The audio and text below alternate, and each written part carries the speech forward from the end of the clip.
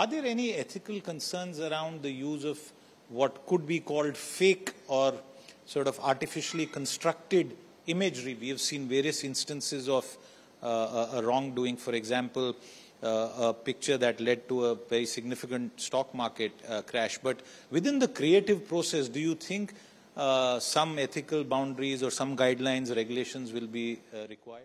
Yeah, so, the interesting part is in that conversation that we were having with Microsoft, one of the things that we were told that, ChatGPT has been released in a beta version, right?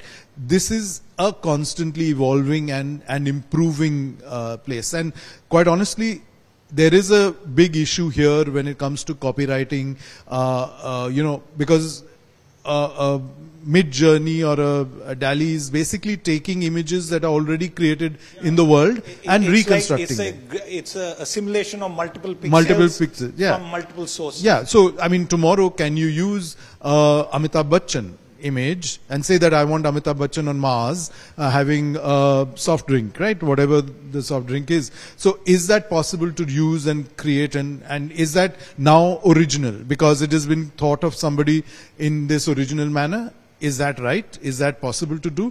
Those are the big questions that need to be answered, and I think that's the journey that is, and what I understand is that there will be a watermarking of these images and then watermarking, but this is changing and evolving so rapidly that every day is new discovery and a new challenge, and that's the way it is going to be.